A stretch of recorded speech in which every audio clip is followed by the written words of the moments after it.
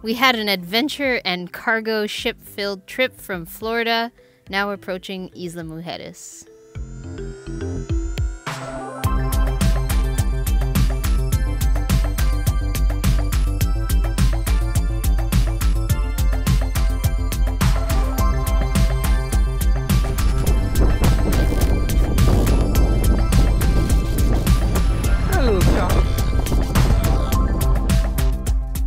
About 20 miles out from the island, the wind was picking up and the strong current was pushing against us, so we slowed down more and more.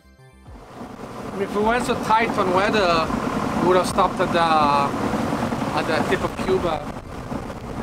We like really like have to time it, like we're gonna be in here like with hours to spare. I can see the ship loading up behind us. It's gonna be really windy tonight.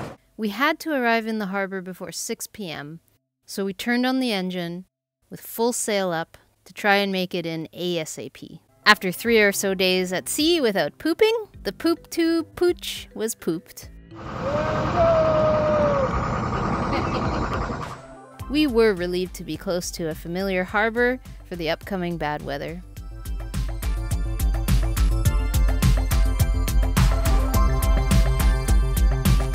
They were surfing the waves that were about to hit us. They were coming down and going under our boat. They were going whee, and then going around and doing it again and again and again, like a game for them.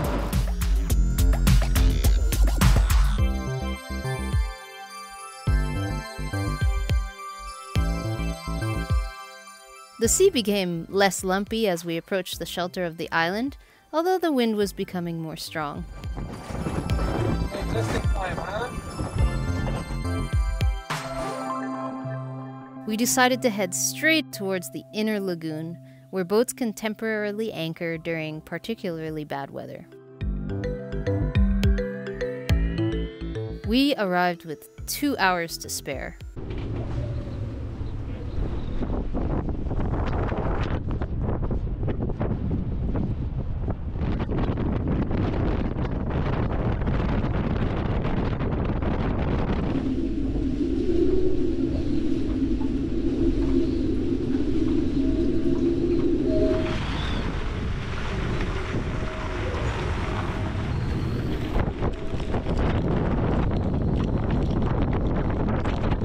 And we noticed that we were not the only ones seeking shelter within the inner lagoon. Robbie jumped in the dinghy and went to check on the depth close to the mangrove. We would have just enough to sidle in close, but we would have to hurry before someone else came and scooped up the spot. We arrived in Mexico just in time, with a storm chasing us into the harbor. As soon as we got internet up and running, we realized that we've got a hurricane on the way. We're keeping a close eye on the hurricane situation because we're in Hurricane Alley, as I like to call it. We had a couple of years ago a bunch of hurricanes coming up this way, and other boats are starting to prepare themselves as well, trying to grab a very coveted spot face up in the mangrove from the direction where we expect the wind to be coming. We had to check in the middle of doing that and the office opened on Monday to check in, which was an adventure in itself. There's a new process. Maybe you've seen the video from a couple of months back where it kind of delineated how you check in and check out of Mexico here at Isla Mujeres. Well, now they've added one extra part of the process just to make more money and just to make things more difficult for cruisers. You now have to get a certification of fumigation of your boat. So we had the customs agent come out to the boat yesterday, and we had the fumigator come out to the boat yesterday. We're tied up in the mangrove, face first into the mangrove. We got a little bit of comments from the port captain's office about that, but the law here in Mexico is that we can prepare ourselves for an incoming hurricane. Robbie declared that we have Choco on board. We had the vet come out and come see Choco. There's a lot of waiting to be done. And now we're all good with our paperwork. Welcome to Mexico. Hurricane Alley. We decided to tie up next to a previous casualty of bad weather, so chances that we'd have a larger vessel next to us would be diminished. Next step would be to tie to as many large mangrove trees as possible. Hi. Hi. Utopia. Slowly but surely, more boats came to join us in the mangroves.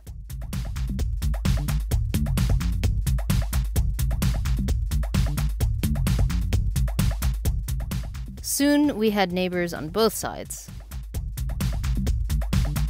And more boats were squeezing in wherever they could. Slow, slow, slow. I mean, nice and slow.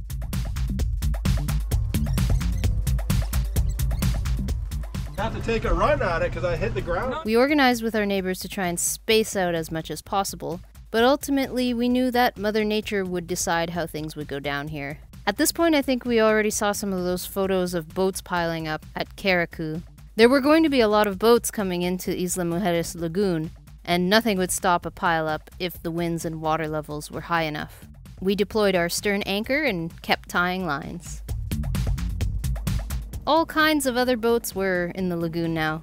Plenty of charter catamarans, small ferries, and even sargassum catching machines. Many boats stayed at their regular marina docks, and some boats looked as though they'd already seen a hurricane here once or twice. There was still space up against these mangroves all the way up into the lagoon. However, it's pretty shallow here for many boats. We were as ready as we were possibly going to be. But every time we found another rope in the bilge, Robbie tied that one off to the mangrove tree too. Tying more ropes.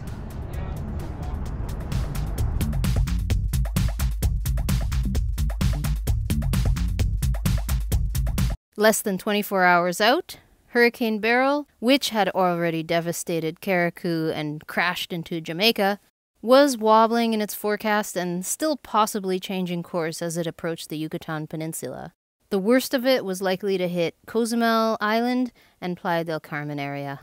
Hurricanes often tend to go more north than predicted, so although the forecast called for no more than 50 knots here up at Isla Mujeres, we tried to prepare for worse than that. Either way, the real-time radar images showed BERYL was coming.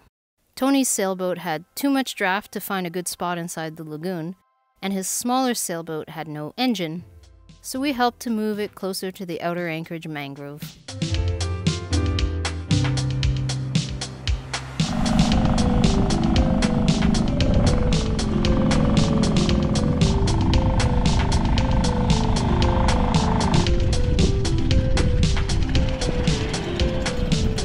Ooh, is it slippery? No, I think it's spiky. Ooh.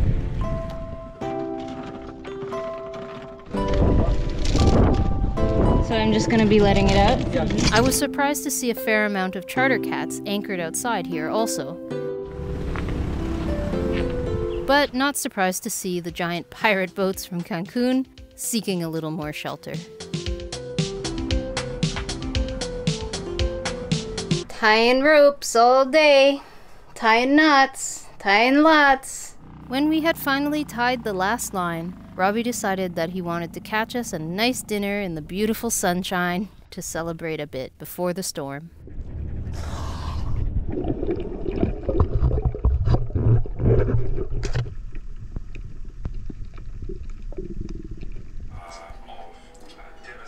Accidental casualty.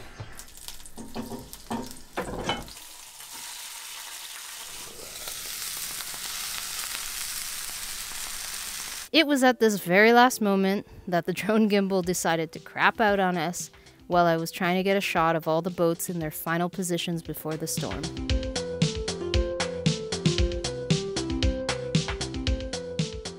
And then a catamaran showed up to tie itself shittily on top of us at the very last moment. They just did this right now. Like, this is the time to do this, hey?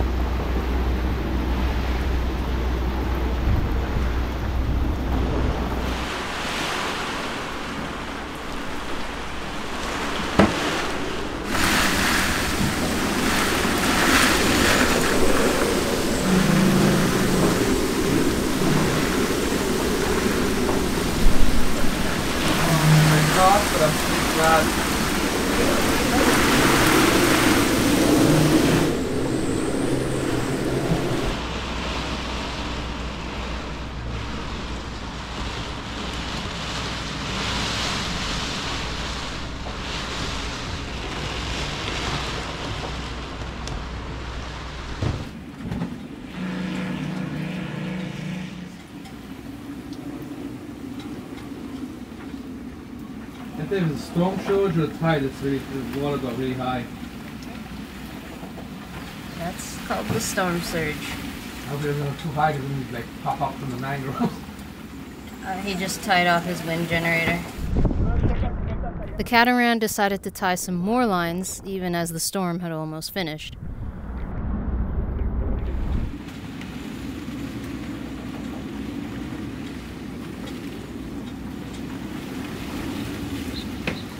Yeah, because he just went forward to detach himself from their anchor, our neighbor's anchor. But they're just gonna go right back into position on top of his anchor. So I'm not sure what the they're trying to do. We were all very lucky that the hurricane did not hit us here with more force. The worst damage in the anchorage really did seem only to be a couple of torn flags. But it was a long and wet night without much rest. Tea time hiking. The phone has no credit on it, right? No, it has a bit of credit on it. It's just that it's not, Telcel's not working right now, but our little internet stick is working. So, another tropical excitement for the year. Hopefully this is the only one we encounter before we head more south. It looks like everyone in the lagoon, most of the people on the coastline here, got away without much damage. The island was flooding a little bit, the usual power lines, phone lines, gas station tops being toppled a little bit. But we didn't hear about anybody getting hurt or anything like that. Now there's a mass exodus of boats leaving Isla Mujeres where they took refuge. And we're gonna get ourselves out of the mangrove as well. Randy just backed out of here. Didn't run over our back anchors too much. Stay still.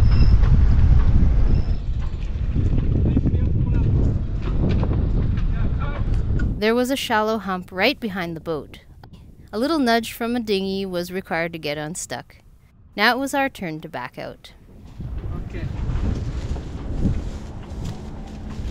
We needed to untie the lines and to unkedge our forward anchor from the forest floor.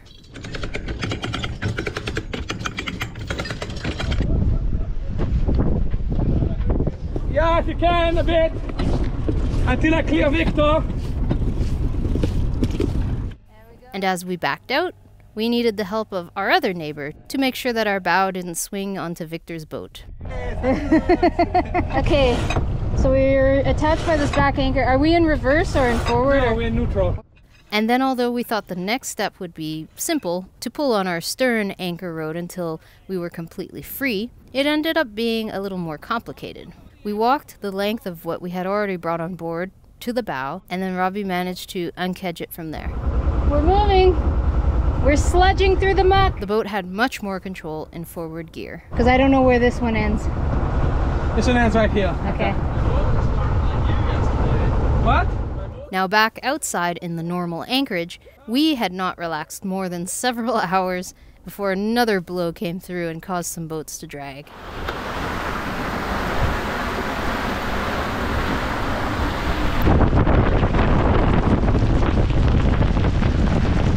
Tony advised us about the wind vane.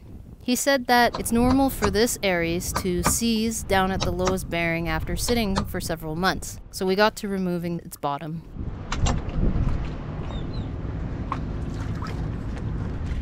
Yeah, so this was originally very hard. It was seized and then now it's basically seized again. I mean, it's not as seized, but I have to put a lot of pressure with my fingers to spin it, which is exactly not the thing we want. Leave me loose. How it's supposed to be.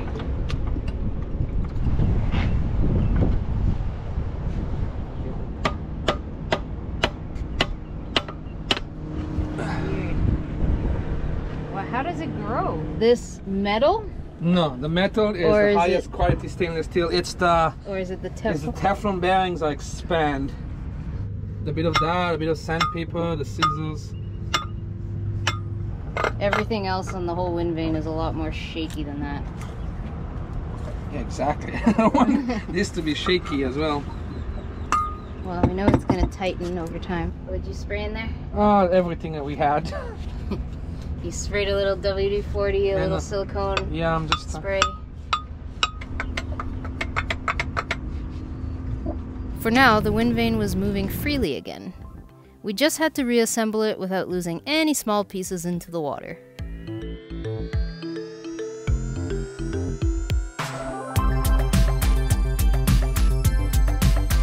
We were preparing to leave this relatively hurricane-prone place, which involved cleaning the bottom, of course,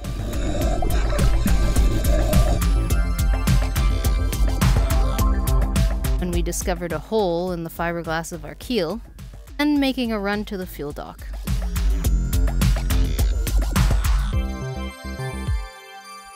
Some of our fenders popped up and we scratched our paint.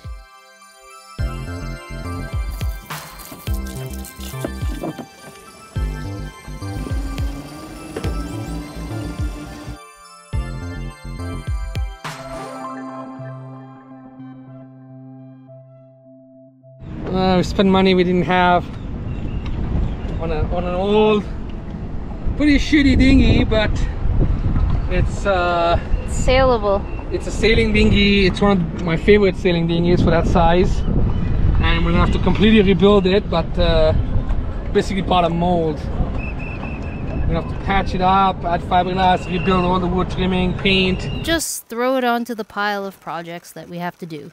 We needed to make sure that no screws or sharp pieces were sticking out to puncture our main inflatable dinghy. The two would be sharing the deck all the way down to Guatemala. Preparing for our sail to Puerto Aventuras and then Guatemala. We're bringing the kayak over to Tony in Puerto Aventuras, and we just bought ourselves our own new dinghy. 3 dinghies on the deck. It's not so pretty. it's a little crowded, but it fits. Well, we put the little one up here, tie down, put ours normally, and then put Tony's kind of over. Tony says he's gonna try and fix the kayak. Where I failed, he has a heat gun. This morning we are motor sailing from Isla Mujeres to Puerto Aventuras. We checked out, and the checkout was just as the same as always, just as long as always. We were in the office until about 2:30 in the afternoon, even though we had all the photocopies ready, but you gotta wait. We're not sure for what, but you gotta wait. We got ourselves ready for some fishing this morning. Robbie's already got fish in the icebox. Motor sailing, just because we want to get into Puerto before dark because of the entrance, the small entrance there. Even though we know it well, we know the coastline well, and we know the entrance well, we still want to arrive before it gets dark.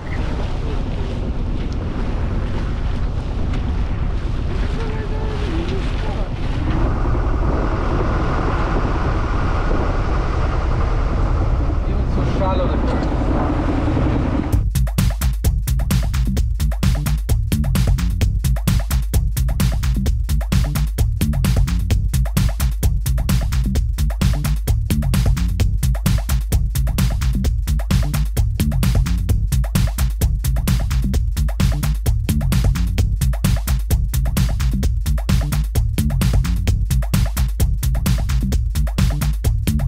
We made the entrance just before evening.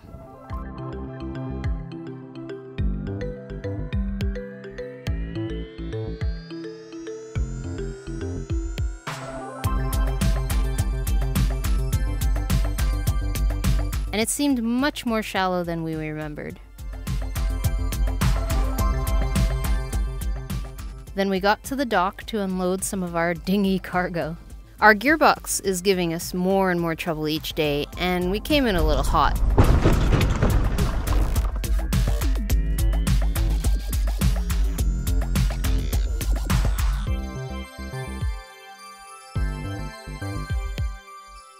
And then very quickly, much too quickly it seems now, we cast off with the help of our dear friend Carrie.